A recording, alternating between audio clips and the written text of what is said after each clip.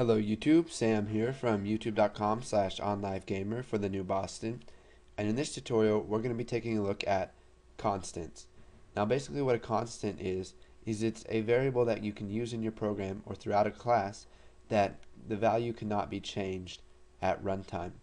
So let's say you want to have pi.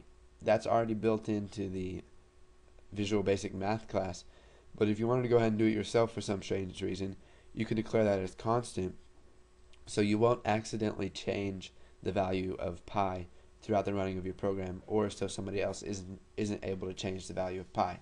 So let's go ahead and create a little demo for this. We'll go ahead and select New Project, select Windows Forms Application, and we'll go ahead and call it Constants. We'll wait for that to load. Now let's come over here and open up our toolbox, and we'll add 3 buttons. Button 1, button 2, and button 3.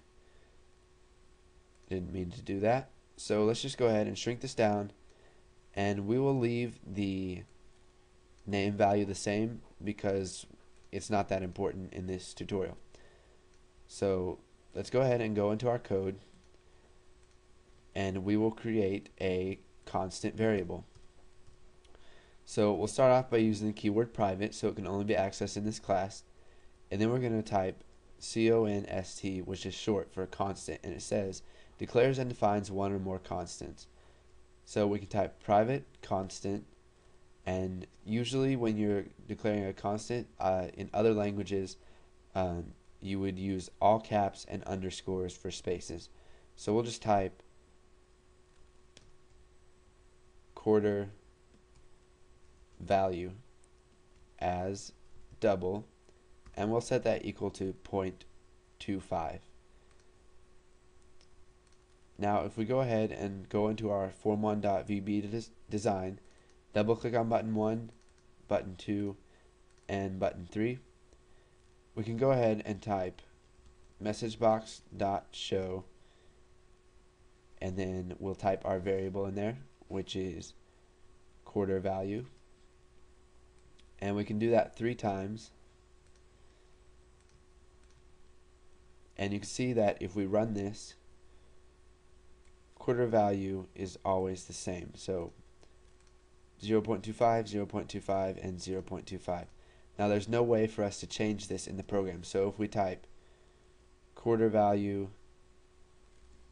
equals 0.5, we're going to get an error because constants cannot change anywhere in the program. They have to be, you have to set the value when you declare them, and after that you cannot do it. So we'll go ahead and run this one more time, and you can see it's 0.25 every time. Now let's go ahead and close out of this. And later on, when we are working with data, like other data types such as objects of classes that we make ourselves, you can also make a constant enumeration or a constant property or something like that, so that it cannot be changed. And constant is very useful when you want to protect a value from being changed. So this is a very simple concept, and you probably won't have to do any practice on this. And if the new tutorial isn't out, then just go ahead and wait for that, and if not, move on to the next tutorial. And thanks for watching.